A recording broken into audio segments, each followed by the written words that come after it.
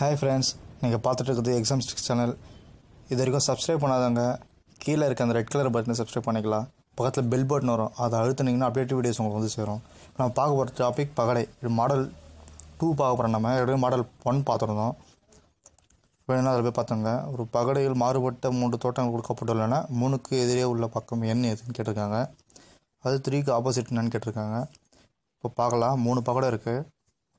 இதில் 3 இல்லை, ஸோ இதை ஒமிட் பண்ணுறேங்க. மீதி 2த்துலேயும் 3 இருக்குது. அந்த 2த்தை மட்டும் எடுத்துக்கிறோம். எதில் இருக்கோ அது எடுத்துக்கணும், தேவையில்லாத நம்ம விட்டுடணும்.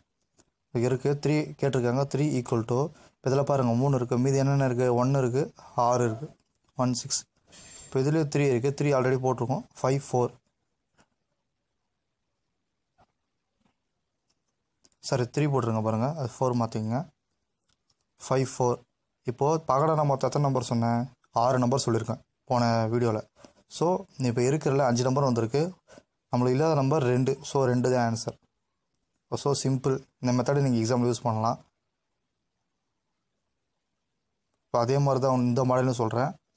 அதாவது சேம் மாடல் தான் இது. இதே தான் பார்த்துங்க. ஒரு பகடையில் மாறுபட்ட 3 தோட்டம் கொடுக்கப்பட்டுள்ளன. சீன் எதிரே உள்ள பக்கம் எது?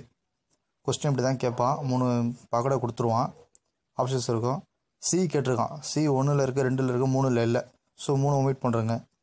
ஃபஸ்ட்டு செகண்ட் இது 2 மட்டும் எடுத்துக்கோங்க.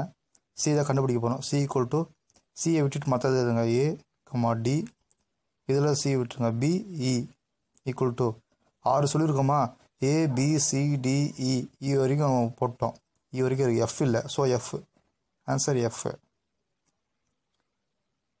அவ்வளோதாங்க. So simple. நீங்கள் அதை பார்த்தாலே கண்டுபிடிச்சிடலாம். போட்டு பார்க்கணுன்னு ஒன்றும் அவசியம் இல்லை. ஜஸ்ட் உங்களுக்கு புரியறதுக்காக போட்டு காத்துட்ருக்கோம். எக்ஸாமில் எல்லாம் போட்டு டைம் வேஸ்ட் பண்ணாதீங்க. ஈஸியாக இதில் மார்க் வாங்கலாம்.